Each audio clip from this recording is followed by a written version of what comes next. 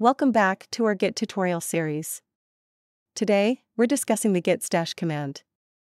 Git stash temporarily shelves or stashes changes you've made to your working copy so you can work on something else, and then come back and reapply them later on. This is useful when you need to switch context or work on a different task without committing the current work in progress. You can reapply the stash changes later using git stash apply. In the next video, we'll discuss the .gitignore file. Stay tuned and happy coding!